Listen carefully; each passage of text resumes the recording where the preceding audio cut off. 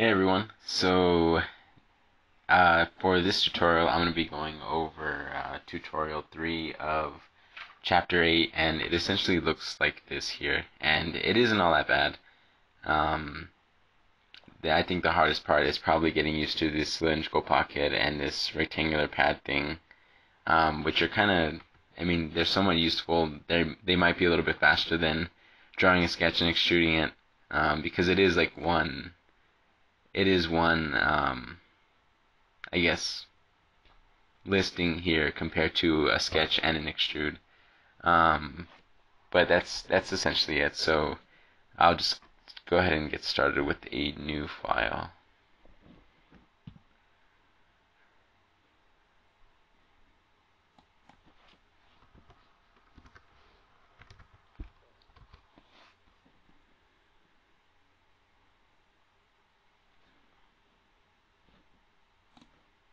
Okay, so it looks like you'll be making your first sketch on the bottom here, which is the YX plane. Here, now the way that I would start it is I would start like maybe towards the bottom here, towards this bottom corner, and then come up a little bit, draw these lines, select an arc,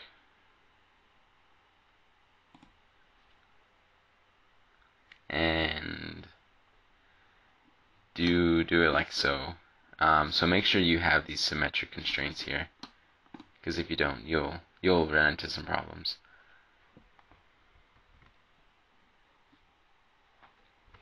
Now just go ahead and give it some dimensions, and of course these dimensions I'm getting them all from the book. So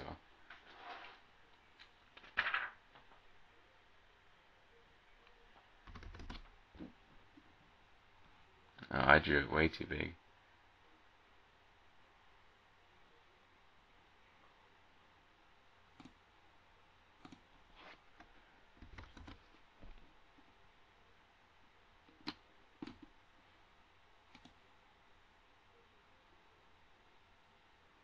What I'm going to do is I'm going to drag this center to the origin, and when I do that, it makes an automatic coincident constraint. So that helps us a lot later.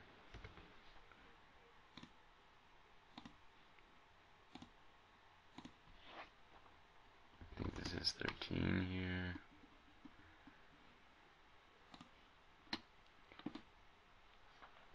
I'm going to position this line a little bit more down. That way it looks a little better. It looks more like what we're actually going to extrude.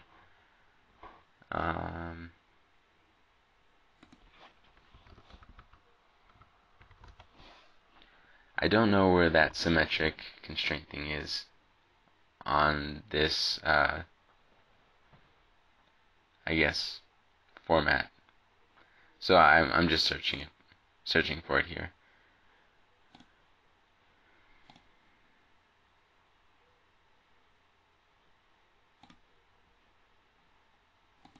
Okay, so now I'm fully constrained, and this is obviously what we want. So I'll finish the sketch,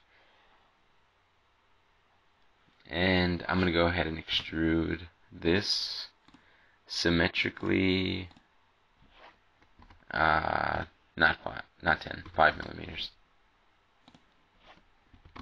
And this is what I end up with. And then I will also do another sketch here. All of this is a circle, and as soon as it snaps to that tangent constraint, then you can just click.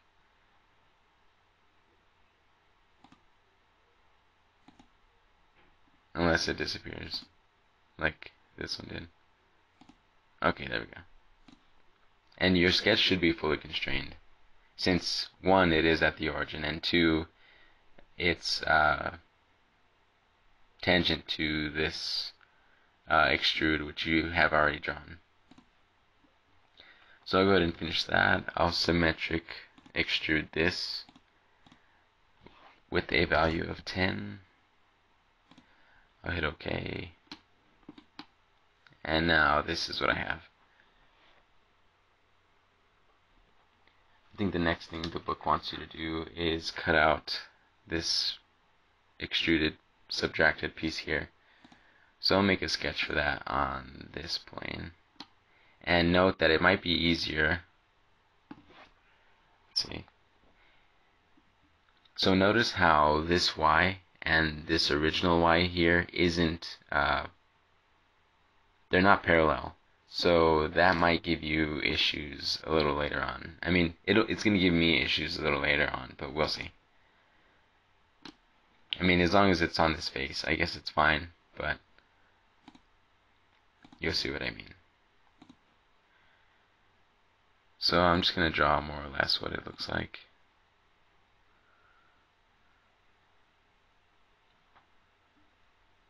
If you see it wanting to snap to like all these things, and some of them are helpful, some of them really aren't, but I don't want to I want to make sure it doesn't snap to any of them. So I'll draw it about right there.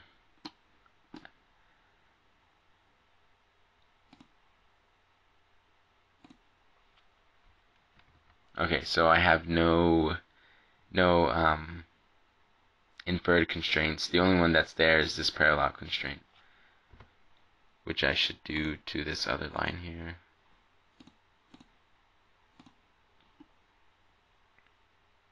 And here's where I'll do it to this line here too. Oh, whoops. Not that line. Oh.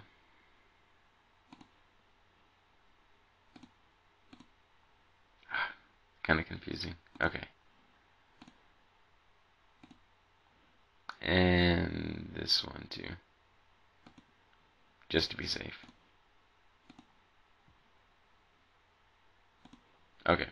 So now we just need to add some dimensions. So let's see, I know from here to here is 82. Sometimes you'll get it to where the dimension wants to go like,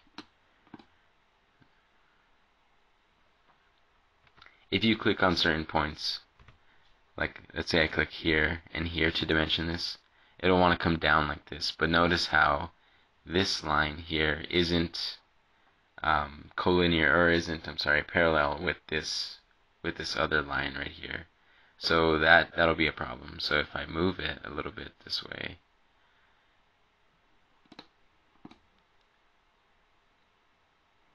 let's see. Usually it'll like snap to it. I guess not. But you don't want this. You don't want this dimension here. You want the distance between this line, this whole line, and this whole line.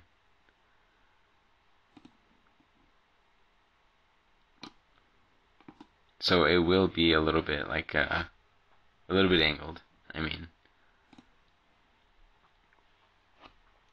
and this should be 54. From here to here should be 20.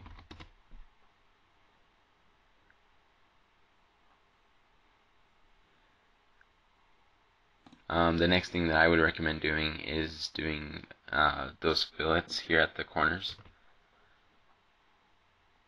So I'll enter a radius of 3. And it'll be this corner and this corner. Here. And then way over here, these should be 2. A radius of 2 each. Okay, and then to make everything finalized, I'll go ahead and add, this is the search command, the find a command thing. So if you can't find it within here, which I couldn't, then obviously just type it and see if you can find it. But it's this line here, this line here, and then my center will be this X. Oh, I even have some. Oh, okay. Yeah, because this line and this line are equal, I guess these are over constrained. I'll just delete one of them.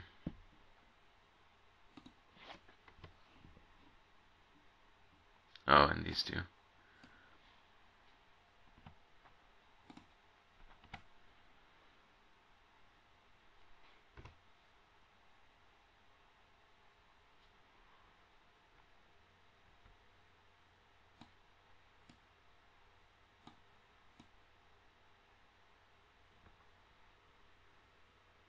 Oh, okay. Yeah, I need one more constraint. So it's the 14 here. So make sure to select this point and this point. And you see how my dimension is like snapping to different things here. I want that dimension, not this one here. The one that is more parallel to this line there. And I want that to be 14.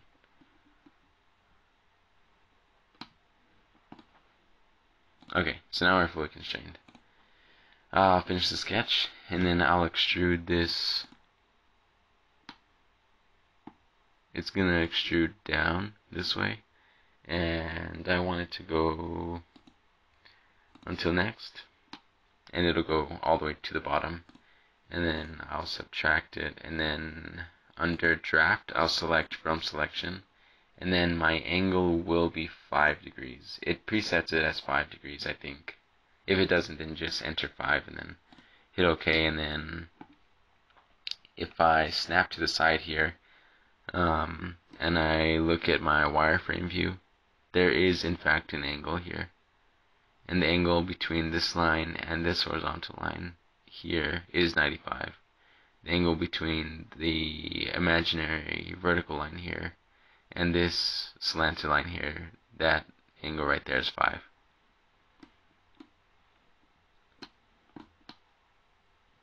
Okay, so now I'm gonna skip one step. That way we can do these other things, this hole here or cylindrical pocket later. I'm gonna go ahead and do these things called the pad features here. And this is in fact the icon for the pad feature, so make sure it's somewhere here on the left for you guys if you're doing it there in the lab. Okay, so I'll go to rectangular, and then here I'll select this face, and then the horizontal reference will be this line here. And make sure you have this arrow pointing to the right here. And then the dimensions that you will enter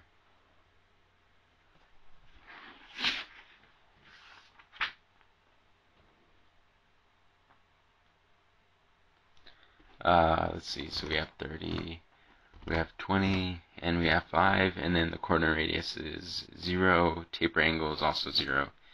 So that should be okay. So now we just need to give it some dimensions of where to put this thing. So I'm going to go ahead and select a perpendicular.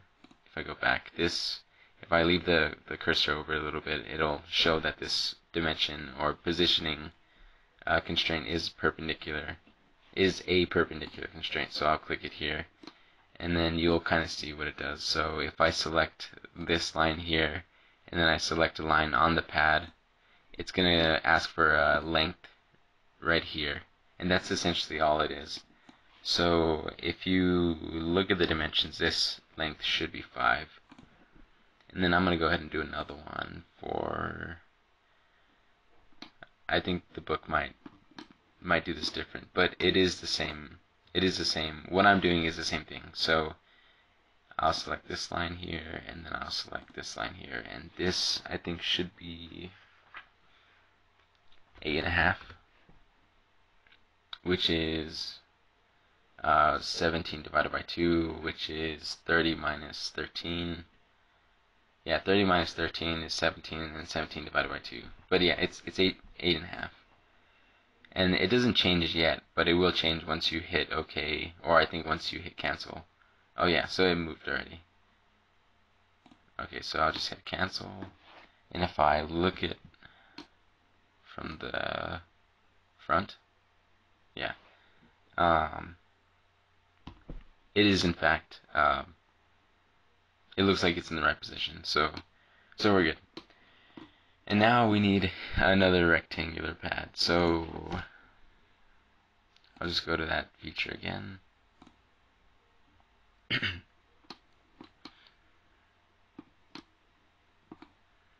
I'll close this, and I will select this face here, and then I'll go ahead and I'll pick this as my horizontal reference, and then these values will be 28 and 30 for my height, and then these again are still 0, so that's okay. I'll go ahead and go to perpendicular again. So just by looking at the dimensions, I can see that there's virtually no distance between this edge and this edge. So I'm just going to enter 0. And then the distance between perpendicular again, this edge and this edge should be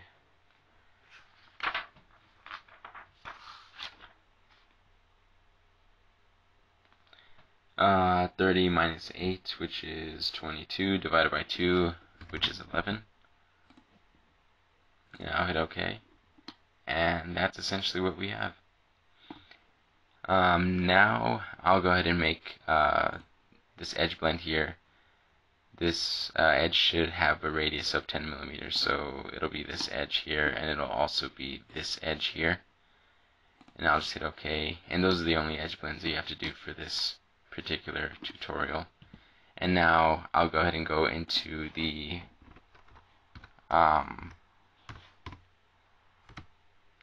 pocket feature for this tutorial. So I want a cylindrical pocket, and I will go to next. I'll click on this face, and then here's where I'll just describe the pocket. It's supposed to be 15 millimeters in diameter, and then the depth, it should go through the whole thing here, and this whole thing from the dimensions is 20 millimeters. These two stay 0, and then here I'm going to select this point onto point, and then I'll go ahead and select this edge of extrude, this outer circle here, and then I'm going to pick arc center. And then it's kind of confusing now, so now I'll go ahead and select this placed circle here, and then I'm going to select the arc center there, and already it puts it there. So we're essentially done. And what the menu is asking for now is essentially another pocket. So now we'll go ahead and select this face, and then we'll enter the dimensions for the following pocket, which is 12, and then it should have a depth of 8, and these two stay 0 again. So we'll go to point onto point, and then we'll select this arc, the arc center, this edge, or this circle that it should put there. You should see this circle there. I mean, it's not, they don't position it like where exactly you want it just yet, but when you go and you hit arc center here, it sure enough puts it, it makes this pocket here and this edge here concentric, essentially. And really, that's about it. So now I'll just go ahead and hide all, and then I'll show the bodies here. And that's pretty much all of tutorial 3. So thanks for watching, and if you have any questions, feel free to email me, of course. Some students, they've actually just sent me their part file, and what I do is I essentially just look at the file. I look at the file whether I'm at the lab or whether I'm home at my computer or something. I can just like open it up, I can look and see what's wrong with it, and what I do is I essentially just take screenshots of my computer, and I'll like edit it or something, and I'll say like, oh well, here this is the problem here, so make sure to take a look at this or something. I mean, I can't like obviously fix it and then send it back to you because I think somewhere in there the file will record that it's been on my computer. So I mean, either way that's cheating, but I will help you if you do send me your part file. So if you do want to and it's like kind of maybe a small problem, then feel free to do that. Other than that, thanks for watching, and I will see you guys soon.